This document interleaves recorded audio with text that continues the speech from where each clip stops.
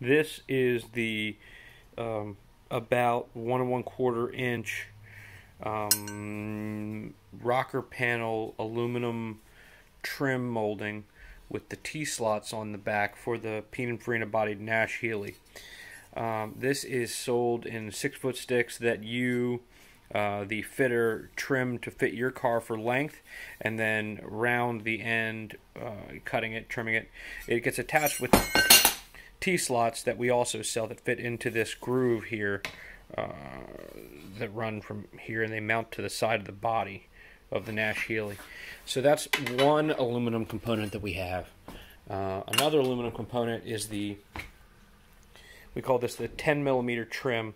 So this is 10mm wide, half round trim with the T-slots too. We also have the T-slots for that. It's not focusing real well, but right there, you can see that. You can see the shape of this one.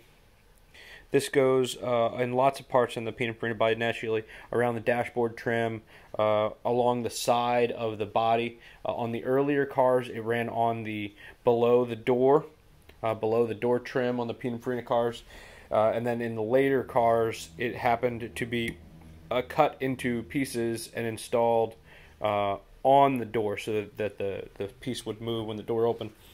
The third aluminum extruded piece that we have is the trunk trim.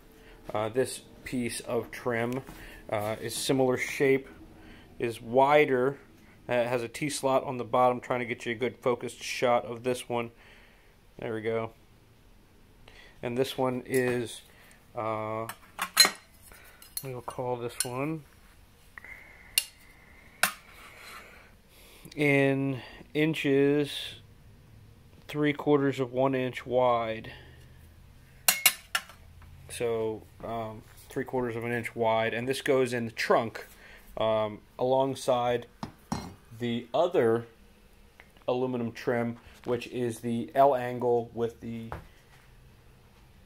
yep, this is the L angle for the trunk, made out of extruded polished aluminum.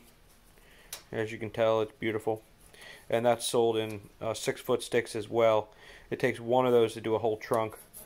Anyway, those are some of the aluminum parts we have for the Pininfarina bodied Nash Healeys. If it's other Pininfarina stuff, I know that the 10mm trim is a hard part to find for Pininfarina bodied cars from the early 1950s. I've had some people interested in that, and it's not available anywhere. So that's the 10mm trim. It's beautiful and it bends really easily. If you have any more questions, let me know. Thanks.